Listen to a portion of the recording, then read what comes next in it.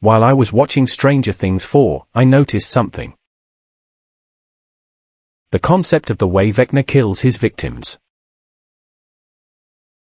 It is taken directly from a film series in 1984 that was created by Wes Craven called A Nightmare from Elm Street. 2, 1. The villain in the movie was Fred Krueger. Most of you have heard of him and probably watched the movie. But that is not what is shocking. Let me explain how similar it is. Fred Krueger killed people in their dreams.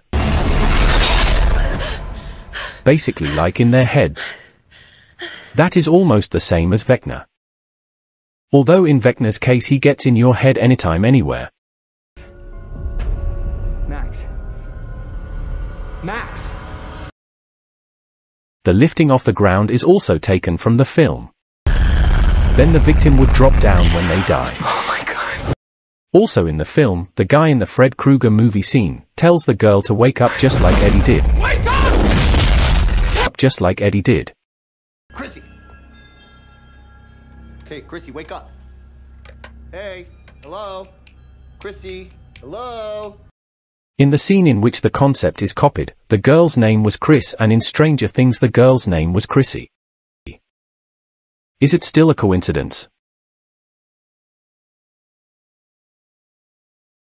It doesn't end there. Check out the way Fred Krueger looks like. His burnt face is the very same concept.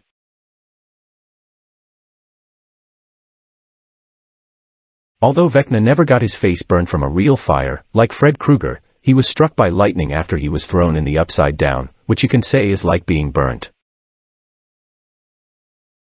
Also, look at Fred Krueger's hands. One of his hands had blades and was longer than the other one. That is the same concept put to Vecna's hand,